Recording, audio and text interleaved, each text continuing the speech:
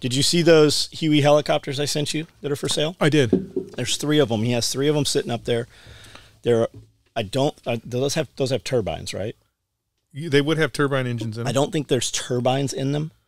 There is a complete fuselage, like all the doors and the glass and everything are there.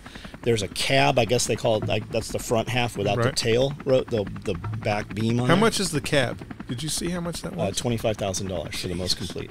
But I think we could get it. That's an expensive. All I want is a treehouse. That's what I want an Airbnb it. Yeah, all I want is a treehouse, Huey. If we took 25,000, because I think we could get all 3 of them.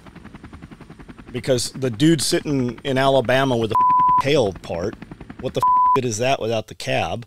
So I think we could get all 3 of them if we put it up on some poles on the up, like I'm picturing it looking uphill at the hill. Okay. So if we put it there, it would just be on a pole. But on the backside, we could put a deck right there.